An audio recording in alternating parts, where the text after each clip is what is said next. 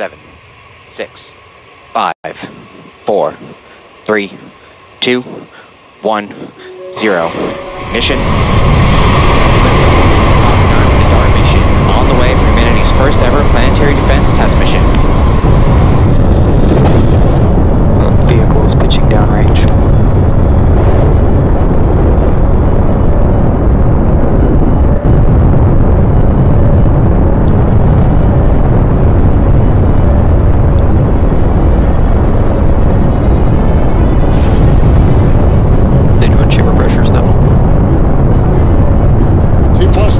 Seconds, SpaceX launch engineers saying nominal conditions on Falcon 9 as we begin the trip to space carrying the DART spacecraft. M1D engines about to begin throttling down. Power and telemetry nominal.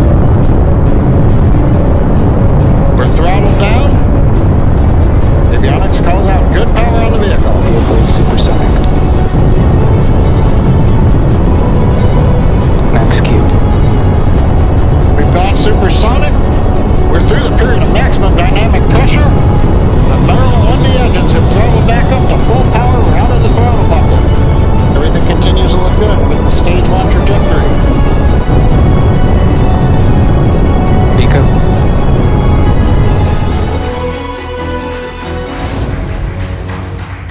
Stage separation confirmed. Invac ignition.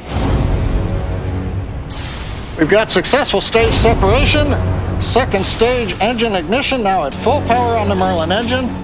Next event coming up is going to be payload fairing jettison. Getting ready now, there's the view Separation confirmed. of the fairing. And we've got deployment of the payload fairing, and now the DART spacecraft exposed to the vacuum of outer space.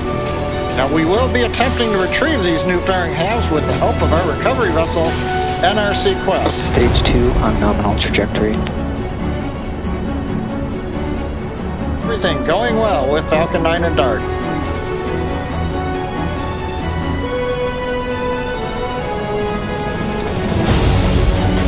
What you're looking at on your screen is a live view of that MVAC engine on our second stage, burning bright.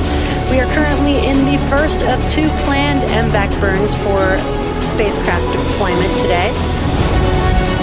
Now coming up in just a little over a minute will be SECO 1. That is second stage engine cutoff 1. Again, there's 2 burns for the MVAC engine on the second stage, so we are in the first burn. Expected loss of signal code. Invac shutdown. At T plus 6 minutes and 40 seconds, you should see on your screen, hopefully we'll get some live views of the first stage entry burn. And that entry burn will last about 30 seconds. Now for the entry burn, we do relight the center E9 engine, and then partway through we relight the E1 and E5 engines, so that we have 3 total M1D engines helping to slow the vehicle down as it passes back into the Earth's atmosphere. We are just about 30 seconds away from that entry burn on first stage.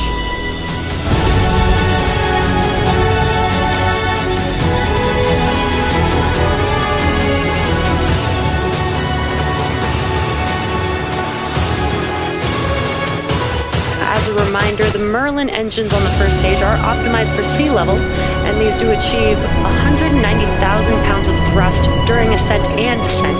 SECO 1 on second stage, we got a confirmation of good orbit, and the landing burn has begun on first stage, and now we have a live view of first stage making its way to, of course, I Still Love You. Stage 1 landing flag deployed.